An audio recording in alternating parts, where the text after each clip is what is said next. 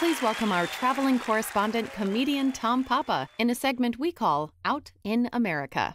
Hey, everybody. I'm continuing my journey across the country trying to shine a light on all the good people in America. It's been a hot, humid, muggy affair on the East Coast, the kind of weather that makes you wish your clothes were made of paper towels. So I decided to hit the beach where I spent most of my childhood, or as they say around here, I went down to the Jersey Shore. I drove to a small coastal town known as Long Beach Island. It's a beautiful spot with white sand beaches, but you have to be on high alert because there's a good chance you'll come in contact with people from New Jersey. I parked my car, excited for a healthy day of refreshing sea air. It was a short walk to the beach, lined with bookstores, ice cream stands, and candy shops. Have you ever gone to the beach for a healthy getaway and within minutes found yourself stuffing peanut butter fudge into your face like a fat squirrel? I have. Why do people only eat fudge at the beach anyway? You never see fudge on a dessert menu in a fancy restaurant. I've never been in a steakhouse and had the waiter ask, "Have you saved some room for some fudge?" Maybe it's too silly for those places. But in an area where people are wearing their bathing suit as pants, there's fudge all over the place. The only reason people don't eat fudge at the beach is if they're eating taffy.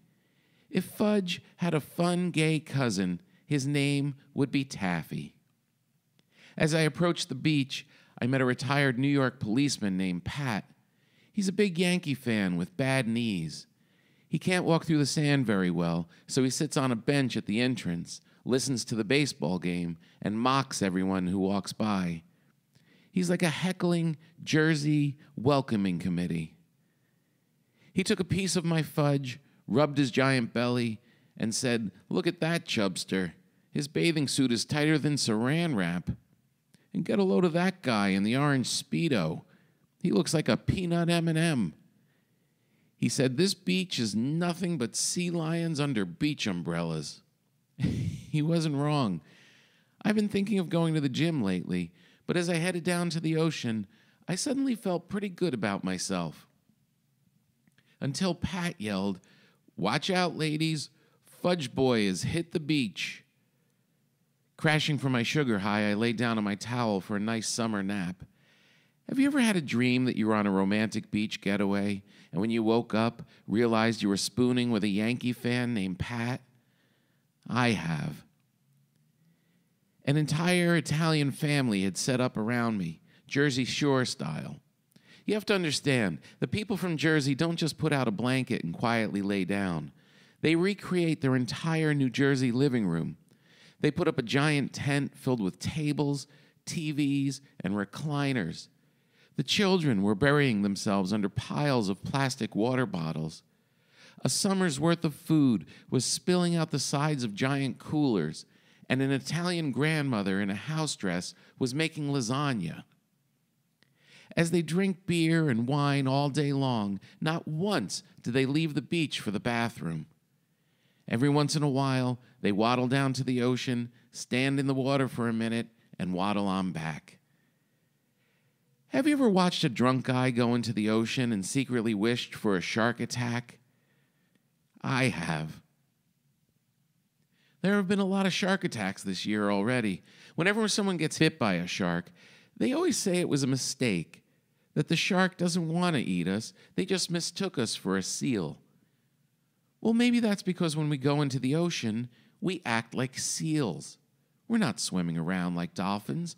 We're bobbing up and down like bait. If I was a shark, I'd be pretty annoyed. I would take bites out of people just to make a point. This family was pretty annoying, but sometimes when you travel, you have to go with the flow. And sometimes the flow means playing a game of cornhole with an Italian grandmother named Nani. And if you're lucky, you'll win that game, and they will make you the king of the family and give you a giant glass of wine and a crown that is really an old football helmet. For all the chaos, this beach really is beautiful. The sun was dancing on the top of the water like a crystal chandelier. The waves came crashing onto the beach with intimidating force, but then calmly went back out, letting us know that everything was going to be okay. Have you ever had so much wine on a beach that you found yourself getting emotional as you rubbed tomato sauce on your belly like it was sunblock? I have. And that's what's great about the Jersey Shore. Until next time, this has been Tom Papa out in America.